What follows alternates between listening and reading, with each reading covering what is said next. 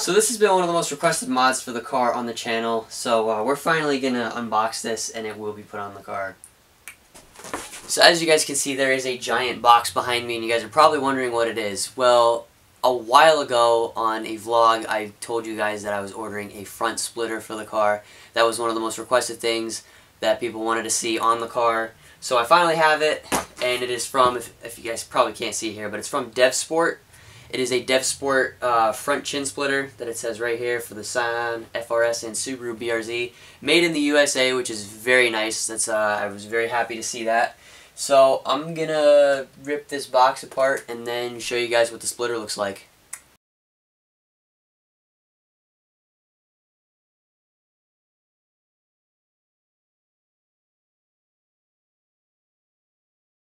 Okay, so as you guys can see, this splitter is packaged very well. It is 2 pieces of pretty thick cardboard with giant staples in it, and then the splitter is inside. Made sure that it wasn't bent at all, so it was like one big long box. That's why it was so big. And the splitter is wrapped in bubble wrap, and it's also taped in place on the cardboard so that it won't move.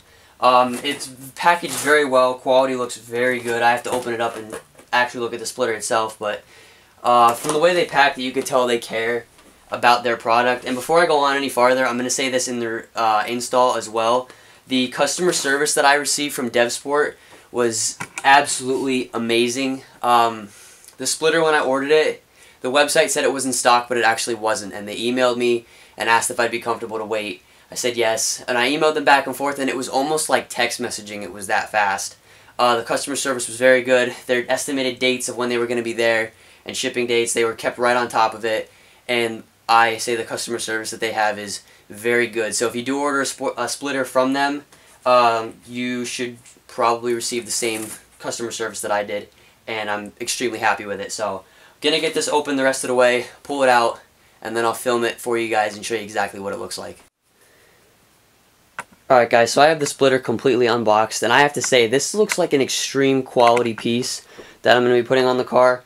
It has all the holes all pre-drilled, which is very nice, and this, which I was very impressed to see, this is not a sticker, this is actually a badge that is screwed into the splitter itself. But all the holes are pre-drilled.